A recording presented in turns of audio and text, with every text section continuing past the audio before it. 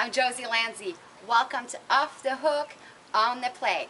Today it's all about bringing home the best fish that we can catch.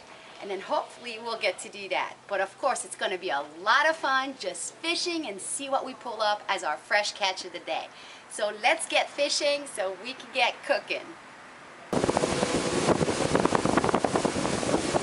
We're about 15 miles out here from the house actually. It's a little rougher than what they call there. We're looking at 4 or 5 feet, not 1 to 2. So we're going to try it out here and see if we can catch anything. I doubt that we head any further unless it decides to calm down, then maybe we'll head out. But let's see what's out here. Well, I set down some squid and right off the bat we got a nice little grunt here, but it's a little small, so I'm going to send that one back. So we got fish at least. Well, we also got little reds out here, so we got red grouper, gag grouper. We caught one of those. We got a few grunts in the cooler. I guess it's turning out not to be such a bad day. We're going to let this one go. It's way small. A shortage of grunts. Here's another one. It's going in the cooler, that one. It's a pretty one. Yeah. Nice day. That's a nice sized grunt, Brian, huh? Check it out. Let me see. Oh yeah, keep that one. That's a fat one. Come on, look at that. That's like a baby snapper. Nice. Well, the bite died down. Brent's pulling up the anchor. We're gonna head back east and head back towards the house. We got a cooler just about full. So we'll see you when we get back in.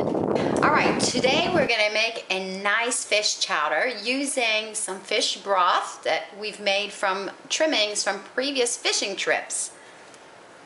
I have here 3 tablespoons of extra virgin olive oil in a large pot and 1 tablespoon of butter. We're gonna add to this 1 part carrots, 1 part celery, and 1 part onion, finely chopped.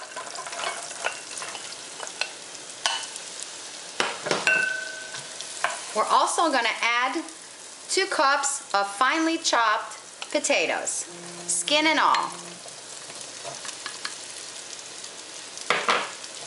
Okay, stir, and you want to cook this for approximately 6 to 7 minutes until the potatoes start to just become a little tender, but you don't want them cooked thoroughly yet.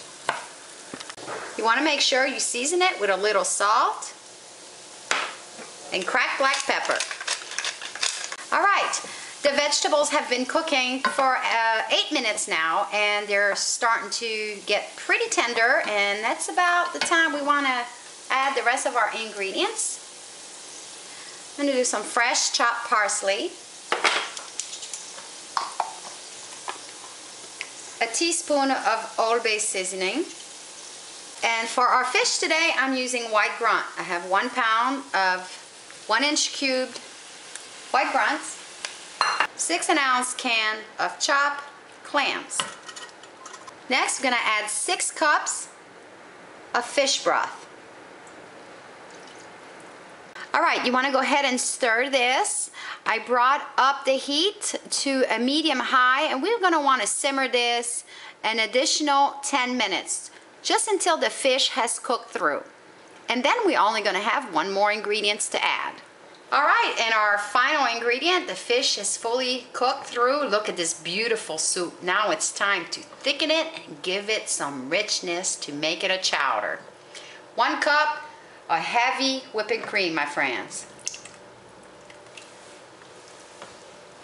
Okay, I'm gonna let this simmer another 3 to 4 minutes just so it's completely heated through now that we've added this cream.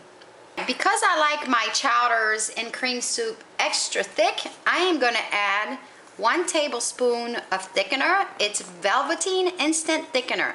It does not create any lumps, so you can put this at the end. You just want to sprinkle it on top and stir it in. Look at this beautiful fish chowder, guys. Yet another off the hook recipe. And like I always say, if you have any question, please leave me a comment. I'll be super happy to answer them, whether it's rigging your rig or needing another recipe, or perhaps you missed something in my instruction and you just want me to clarify. Just no problem. I'll be right there with you guys. I had a super good time today, and I can't wait until next week. So I'll see you right back here for another Off the Hook on the Plate recipe. Bye.